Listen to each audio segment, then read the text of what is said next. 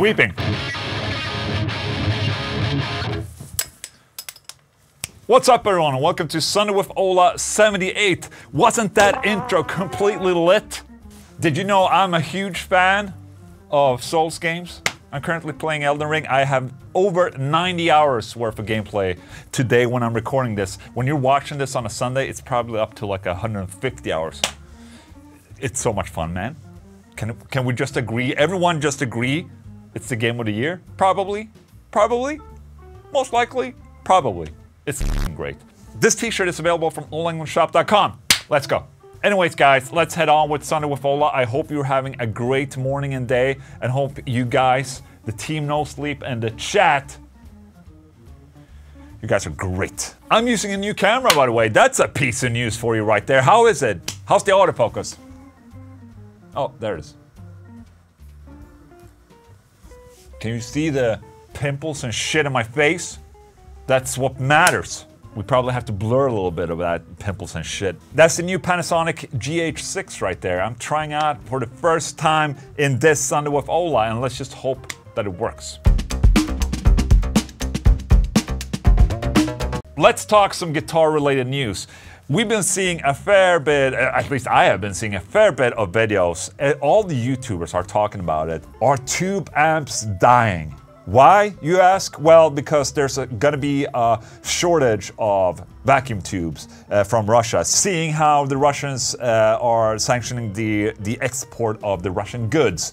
And with that said, one of the biggest vacuum tube factories are in Russia. And people are speculating that this might be the end of tube amplifiers, that we're not going to see any more tube amplifiers after this. Fender already announced that they're doing half their production in regards of EVH amplifiers. It's just that we're not going to see too many tubes, and tube amplifiers will become more and more expensive. With that said, tube amplifiers are dying. Well, the thing is that tube amplifiers were always kind of dying. With how guitar gear evolves and has evolved for the past 15 or 20 years. We're seeing more and more modelers out there, and modelers are starting to sound really, really fucking convincing, I must say. Plugins sound really convincing nowadays. What this Russian export ban is gonna do is gonna basically make it a lot harder to get tubes, obviously. It's also gonna make brands that are making amplifiers, it's gonna push them to develop something else and, you know, go over to modeling quicker. So we're gonna see a quicker shift. I don't think tube amplifiers will die out completely. I mean, there's always gonna be the niche guy that's always gonna have a good sounding tube amplifier. But the thing is that, you know, kids today that are playing guitar, they're not really, they never used a tube amplifier in the first place. They use plugins, and that's how, you know, people play guitar nowadays. So it's just gonna be us old farts and turds that'll be like, no, amplifiers will never die. You know? I actually went up to Tolman and ordered a couple of tubes today. I'm not the kind of guy that stocks on tubes, but I ordered a bunch of tubes. They're still sort of available for a while. So if you have a tube amplifier and if you're really nervous about the development, maybe go and buy the last pair of tubes. It says that the ban is gonna go on for the rest of this year, but what happens after that? What about next year? It's a lot of flailing with my arms, just saying. I'm not too worried about this embargo that's happening right now. There's obviously bigger problems in the world happening right now, okay? But we're not venturing into that, even though some guys out there are gonna be like, oh, taking sides and, you know? But no, that's not gonna happen. Fake news. Alex Lifeson of, you know, Rush, baby, partners with Julian's Auctions to sell over 100 items of used guitar gear and Rush memorabilia. What? If you're a Rush fan, this is obviously the time right now to get some cool shit. But it's probably not going to be that cheap, so let's check it out. We have YD Gibson ES355, the main guitar he used throughout his decade-spanning tenure in Rush. It can be heard on 16 of the band's studio albums from their 1974 self-titled debut to 1996 Test of Echo. And it's probably gonna sell at an auction for between 100 grand and 100 and 200 grand. So easy. If you want to own a piece of history, close this small box right there, and you can purchase a guitar easily for 100 grand. It's easy, man. It's easy. Just buy it. Oh no, it was the Hunter Sportscaster that was gonna sell for 100 to 200 grand. Okay, okay, no problem, no problem. Oh, the Gibson is estimated to sell for around 200 and 300 grand. So, okay, okay, a little bit more expensive. You just have to open up your wallet a little bit more. But it's cool, man. You can get some iconic guitars. If you're into Rush, I mean, this is your opportunity right here. I thought it was pretty cool. All right, Kramer unveils the SM-1H, the latest evolution of its hot-rodded Stagemaster model. Okay, Kramer, Gibson, Kramer, Gibson, Gibson, Kramer, whatever. All I know is that these colors look sick. They have a silver, they have a gold, yellow, and purple. And I think these three colors right here, they work very well together. I mean, look at that. What is that? It's like this gold that I have right here, I think.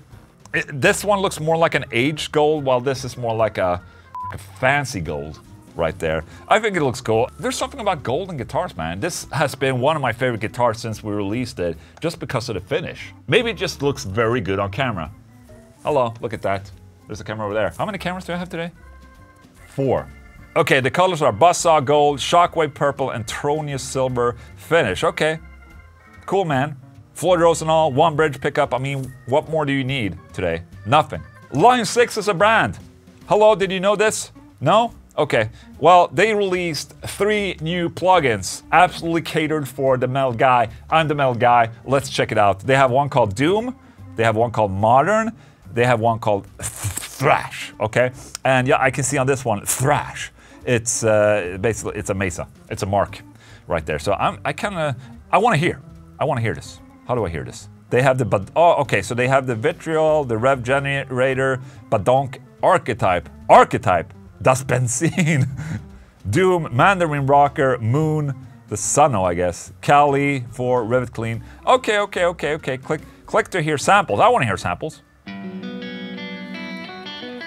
See, the Archetype, I think that's the PRS Archon they're referring to, but can they call it the Archetype? You know, Neural DSP, their whole fucking signature line of plugins is called the Archetype. Yes, I kind of want to hear the metal aspect. This is a metal plugin. There's only clean samples. What? Okay, Badonk, here we go. I remember the Badonk being one of my favorite amp models in the Helix. Genty, man. Okay, Rev Generator. I wonder who's doing the clips for them. I wonder if it's John Brown on Monuments. Kind of sounds like it. Okay, Vitriol, what's that? PV Invective amplifier, okay.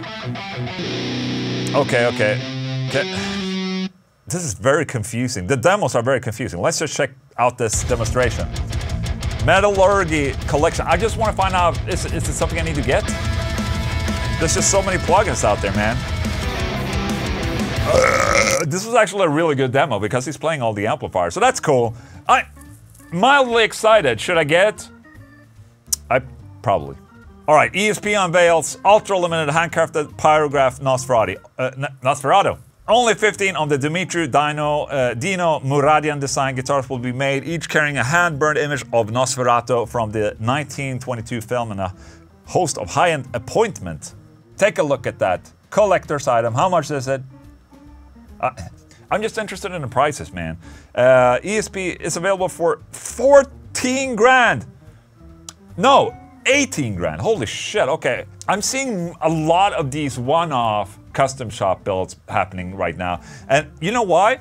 I think because of the pandemic, it's not as easy as before. The production times are longer, everything costs more to ship nowadays, and a lot of guitar brands are kind of raising the prices a little bit. At this moment right here where we don't really know what's gonna happen, unless, like, you know, the industry kind of gets back on track within a couple of years. But it's probably a really good time right now to release, you know, high-end, really wacky custom shop jobs, just for the marketing aspect alone. I talked about the Fender guitars last week, which were insanely priced. And, you know, that doesn't matter. There's probably going to be a store somewhere that buys these really expensive guitars. There's going to be a buyer somewhere. In a marketing aspect, it's really fucking smart. All the exposure that these guys are getting from, you know, doing something like this, it's really worth the money, just saying. All right, can we talk about Elden Ring? Well, if you don't like it, please leave, okay? Okay, we all agree that Elden Ring is the game of the year. Okay, so it's completely okay for me to talk about it. you guys want to see me stream that game? No, you don't. No, you don't want that. Okay, but Rivers on Nihil or Nihil is blasting away to the Elden Ring song, the theme song. But no, Facebook and their cookies. No. Oh, what? I can still listen, but if I want to see the video, I have to allow it. I'm not going to allow it, so I'm just going to let this stay right here. Just imagine that this screen is not here.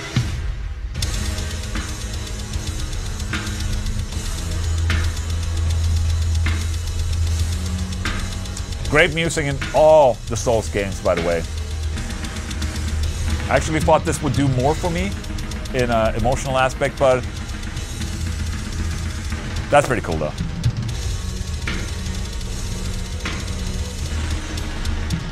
Damn. Can you mod the game so you can get this blast speed version instead in the intro text?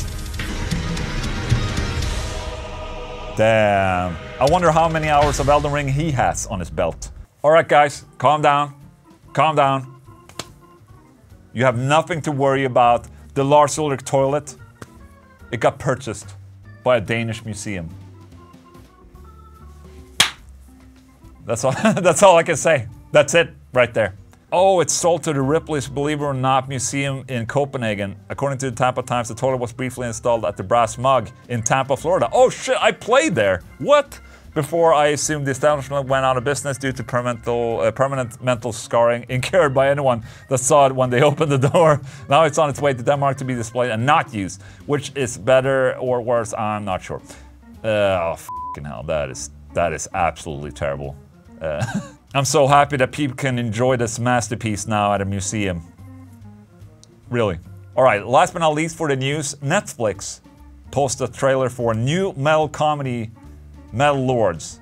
And when I read this headline, I'm like, okay, this is not gonna be good. So we better watch the trailer together, okay?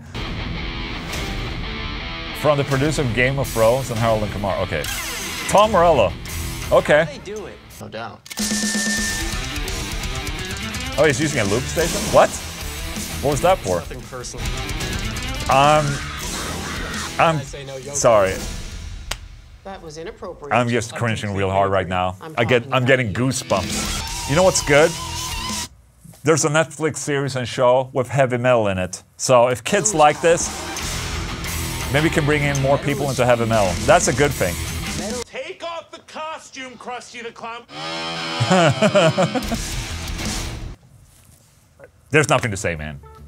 Have fun. That was the news. Alright, so as you might have seen, there hasn't really been too many metal mornings happening lately. We're taking our time with the metal mornings. I told you guys that we're not going to do them as often as before.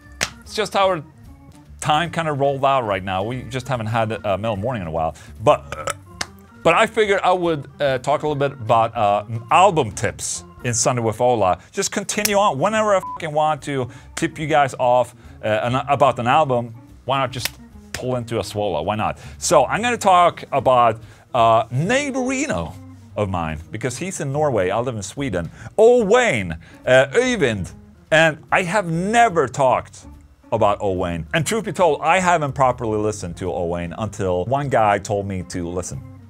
That's how it works. That just tipped me off. And he told me to check out the new 2021 EP called YOLO. Like, if you're into guitar instrumental music, it's really captivating.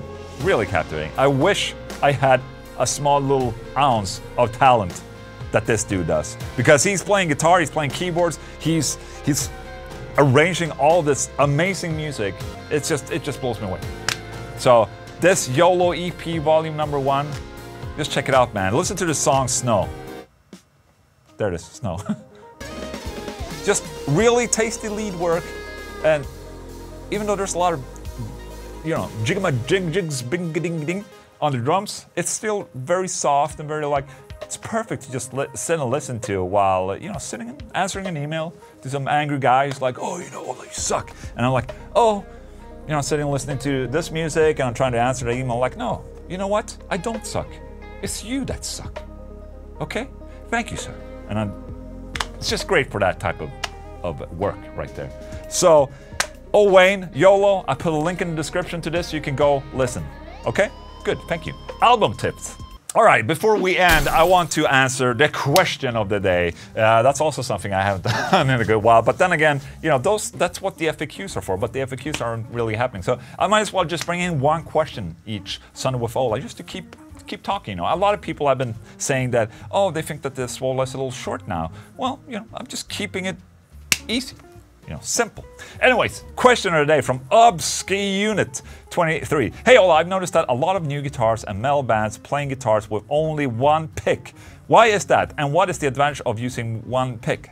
I think that he's probably talking about a pickup. I'm just guessing, and I'm gonna answer it as if he was meaning a pickup on the guitar. So yes, okay, a lot of new metal guitars, they only have one pickup in the guitar, basically just a bridge pickup. It's not very uncommon, it's not anything new. I mean, Max Cavalera was very early on just removing the neck pickup altogether, just having a bridge pickup and, you know, just a volume knob. Even sometimes not even a volume knob, just completely, you know, nothing. No electronics, just a pickup and the output. It's not a new trend, but it might have become fairly popular. I mean, if you're a rhythm guitar player, for instance, there's very seldom that you use a neck pickup. I'm a firm believer in that the more electronics you have, it's gonna be more likely that something fails at some point. So just having a bridge pickup and nothing else, I mean, how much can fail in that? There's like 0 cables. No, not 0 cables, but a couple of cables. But if you have like different split modes and different thingamabobs on the guitar with piezo or whatever, there's going to be a lot of cables, a lot of electronics that can, you know, go wrong. So, but in my opinion, guitars with one pickup, I don't have one right now, but they look insane too. I agree, they do look very, very metal. So is it a trend? No, it's not a trend. Now, if your question was regarding just playing with one pick, I haven't heard about people using more than one pick at the same time. Like, how would you do that? I think it's like this. Maybe, oh, maybe it's like if you're in a black metal band, you hold guitar picks like this. You can play with more than one pick. Okay, I got this. Look at that. There you go. That worked so well. Thank you so much for the question. Anyways, guys, that's it for Sunday with Ola. Tomorrow there will be a SWOLA Contenders. If you want to participate in the Sunday with Ola Riff Challenge, you can download the drums from the intro in this description and make your own riffs, upload yourself playing that to YouTube, tag it with SWOLA and the number, and I might check you out in the SWOLA Contenders video. Tomorrow I'm checking out the contributions from the SWOLA78, okay? So if you download the drums in this video, you have 1 week to make something and upload, okay? So thank you so much for watching. Pix hasn't done shit, she's just tired. Pixie. She's sleeping on the drum kit. Maybe that's a sign that I should play the drum kit. Hey, Porty.